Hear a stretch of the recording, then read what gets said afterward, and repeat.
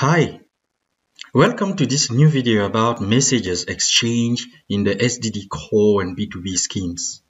The message we consider today is the Pacs.003 version 2. Before presenting the Pacs.003, I will first remind you the overview of all the messages exchanged in the SDD core and B2B schemes, so that we will be able to locate the Pacs.003 and the parties which exchange it. Then I will present you the Backstreet Identity card.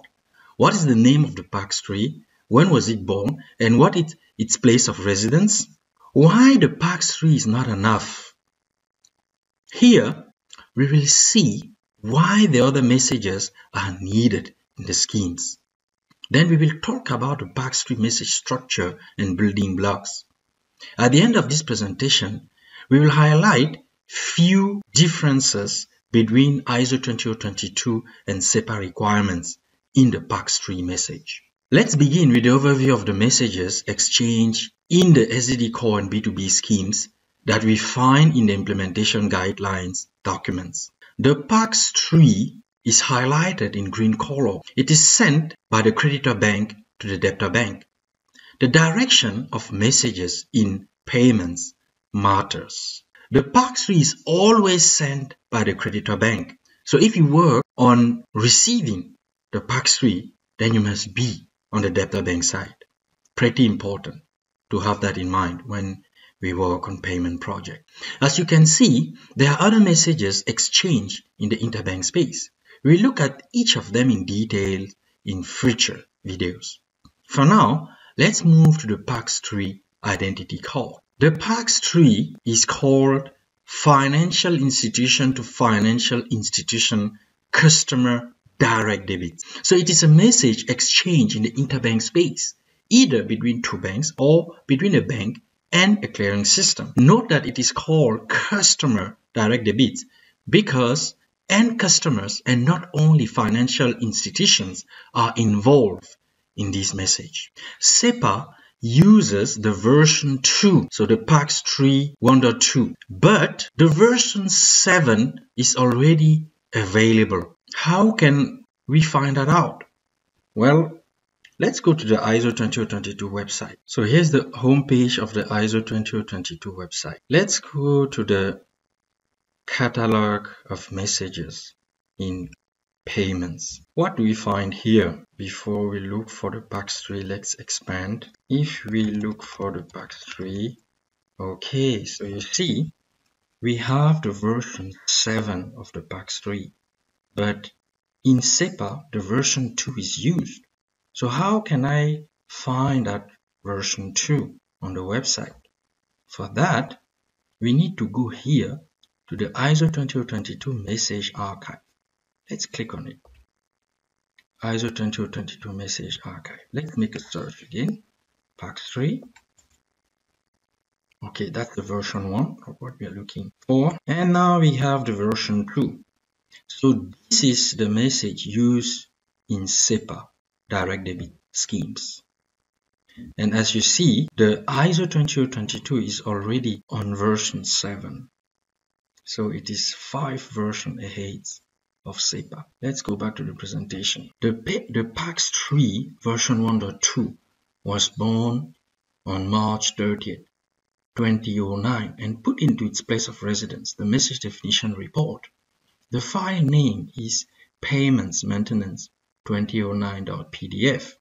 That file can be downloaded from the ISO 20022 website. In SEPA, additional rules than the ones required in ISO 20022 documents are provided, and banks must implement them in order to join the schemes.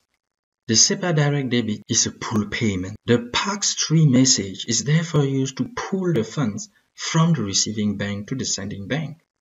When the creditor bank sends the Pacs.003, it is like it is saying to the debtor bank, please debit your customer whose account information is available in the payment and credit my account with the corresponding amount. But the real movement of money happens only after clearing and settlement. Therefore, the Pacs.003 must have a settlement date.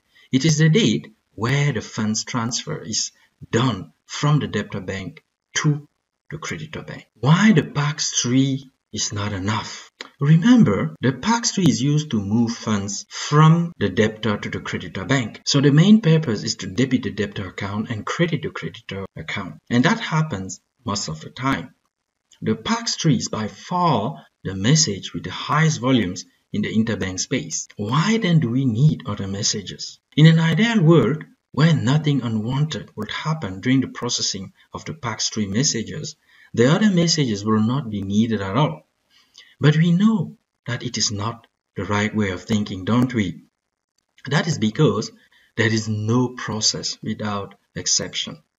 Indeed, many exceptions can happen during the processing of the direct debit, either at debtor bank or at creditor bank.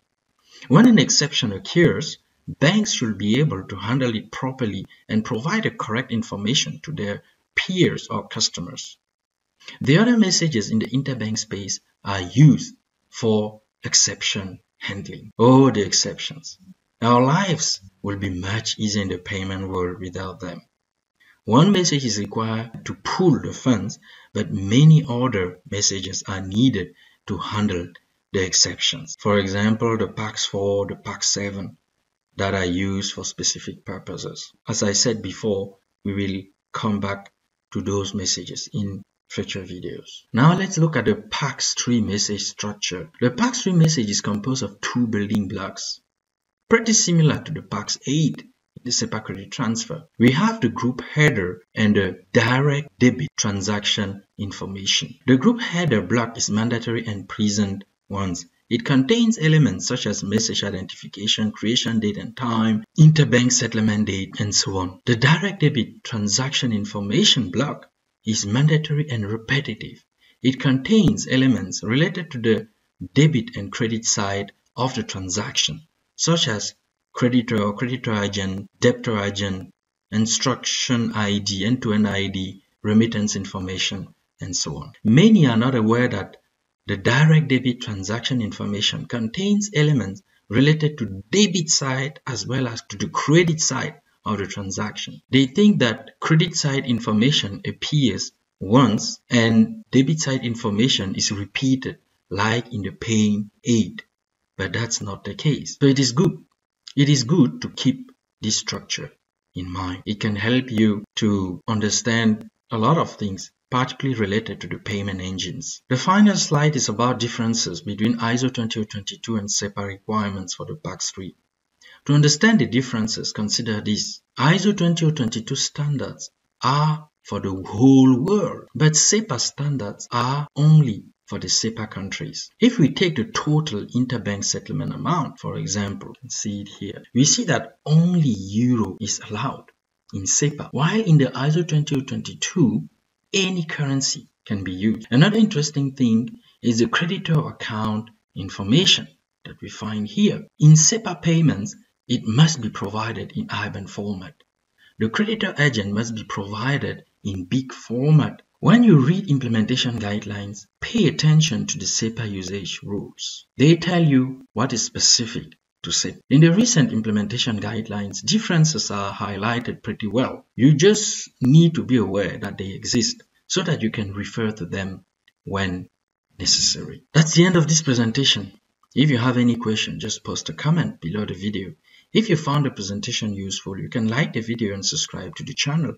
You can also go to paymentor.com and subscribe to the newsletter to receive regular updates about articles and video. Take care and see you soon on the channel.